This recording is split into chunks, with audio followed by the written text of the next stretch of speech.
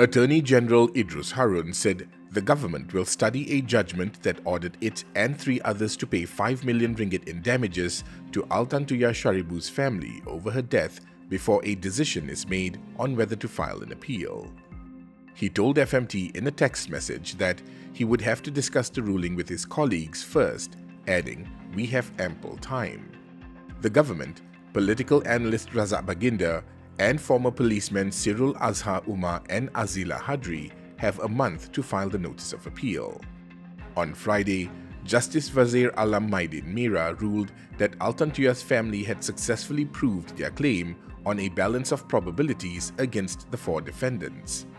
Altantuya's father, Shaariibuu Setev, his wife, Altan Setsek Sanja, and Altantuya's son, Mugun Shagai, filed a 100 million ringgit suit in 2007 and claimed that there was a conspiracy surrounding her murder.